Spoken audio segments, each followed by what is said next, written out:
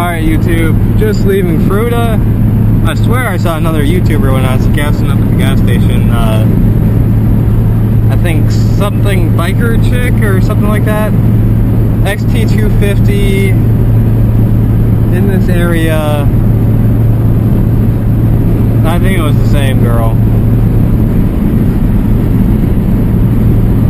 I actually just stumbled across her video the other day of Baxter Pass. That's Fruta's old refinery right there. A few miles west of town on 50, US 6, whatever you want to call this. Basically just a bunch of rusted tanks and other refinery tank crap. It's been out of commission for I don't know how long. Okay, we just pulled onto South Road, north of Atchee Colorado. This road pretty much is the road that leads to Baxter Pass. There's a few Y's in it and crap, but... Well, YouTube, this is where the journey really starts. Garfield 201 County Road, Garfield County. Historic right-of-way. Dry weather only, 4-wheel drive recommended, Baxter Pass Road. Ready, Shunka? Let's do it. Alright, I think we have about 10 miles till Summit, and the road's finally starting to get a little bumpy. Oh, we'll see. This should be cool.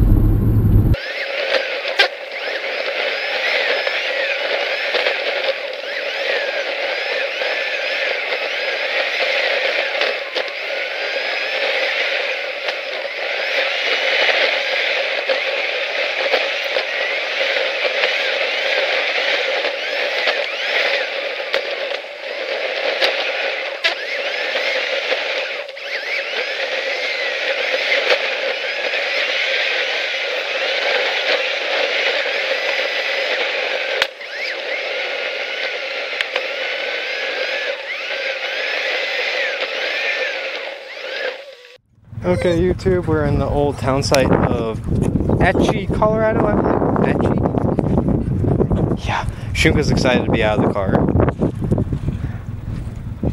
And there's this one building, the walls of a... Hey, just leave the fence alone. Old railroad building. And somewhere around here there's supposed to be foundations. And that's about all there is here. But Atchee, Colorado.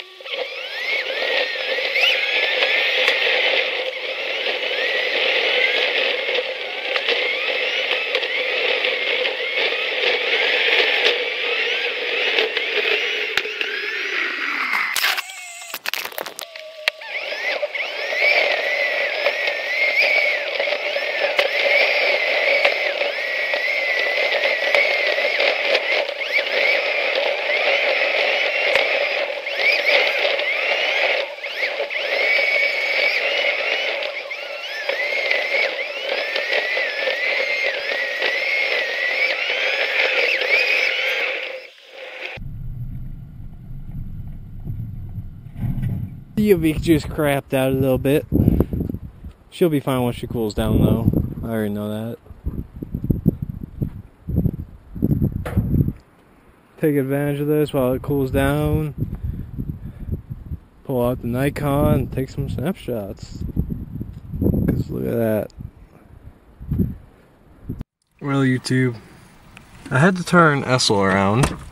Not because of any problems with the Honda or anything, but remember, this road's not closed or anything crazy like that. State. Let's walk over this way. Obviously there's these rocks here, I could have gotten around those. Oh, well.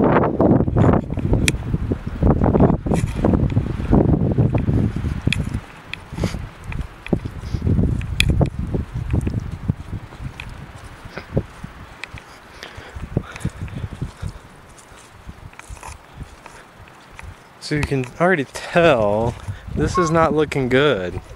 And Shunka's being a crybaby back there, but we have to check this out.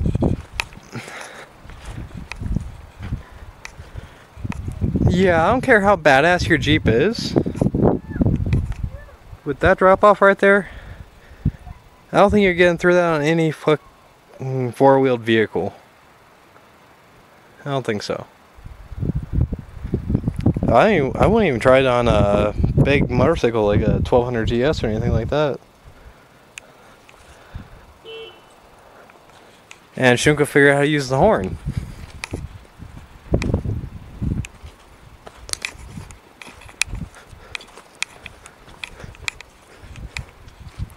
But yeah, look at that view down into the valley.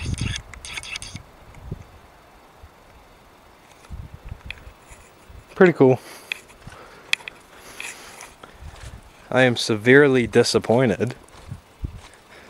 Yeah, so we're going back down the mountain. I think there's a nice campsite off one of the switchbacks. Well, I wasn't really too excited about that campsite I had spotted earlier. It was what I thought it was, but what I thought was alkali smelt a little funny to me. I don't know if it was pesticide or fire retardant or what, so just doing an overnighter here at, I really wish I knew how to pronounce that name. I think it's Atchee. Atchee? Atchee. Probably Atchee. I don't know. Shunka. Look at this heavy duty fence right here. I wonder why it's falling down. It's really just that post there, that center post, and one post over there. Hey, Shunka, get your head out of there. I think it's mainly to deter vehicles from driving up in there. So I did some more looking around here. Have a little bit of rubble right up in here. Just a little piece of foundation concrete and a mostly disintegrated railroad tie. Where did I see that at? Up in there. Then over by those power lines, there is a decent sized pile of half buried rubble, I assume foundation. It's all thick pieces. There's some more foundation and crap back in there. General rubble.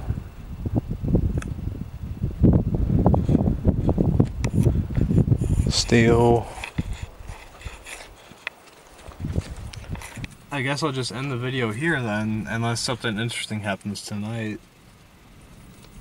With Shunka laying in the middle of the road right now, something interesting could happen. Why are you being stupid? What was I talking about? Yeah. I think I'll just end the video here. Thanks for watching, YouTube.